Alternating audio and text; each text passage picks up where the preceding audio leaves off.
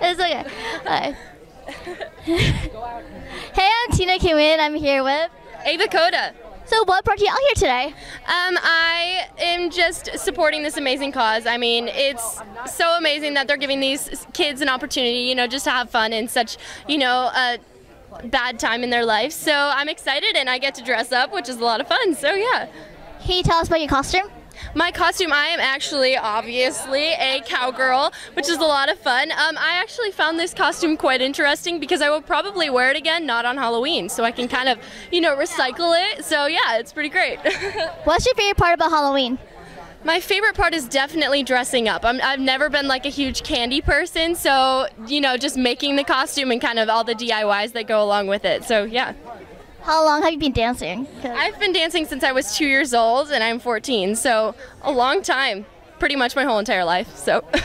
So what's your favorite style of dance? My favorite style, I really cannot pick between contemporary and hip hop, which is kind of weird because they're the total opposites, but that I just love performing them, you know, they're totally different, so. So what advice do you have for dancers?